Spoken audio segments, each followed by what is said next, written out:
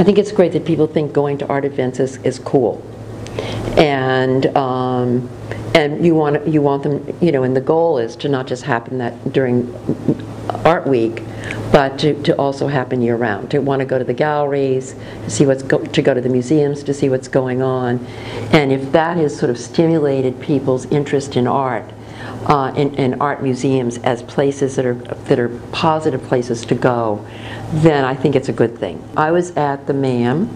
Our auditorium seated 125 people. And we worked hard to make sure that we had a full house when we had programming. And certainly we did, I'm thinking of lectures that were overflowed, if you will, and that was really nice, like when Sharon Nishad spoke or George Siegel spoke. But it's now nice to go to a program that might not even have a high-profile name at the PAM, and to have that entire auditorium really filled to capacity. And for people to be really interested, to want to go and to hear exactly what an artist has to say.